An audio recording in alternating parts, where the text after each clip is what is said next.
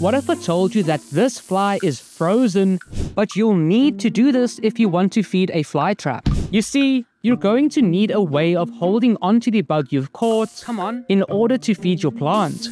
Because it will find a way to escape no matter how careful you are, but there is a way to make it easier. Putting most bugs in the freezer makes them slow enough that you can actually grab it properly. Just don't leave it in there for too long. Yet that is just the easy part. Most people try to shove the fly into the trap, which makes the trap close while the fly pulls itself out.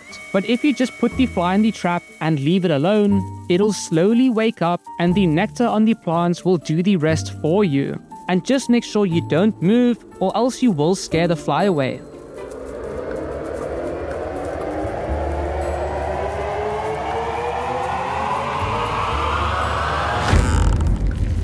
Let's hit 1 million.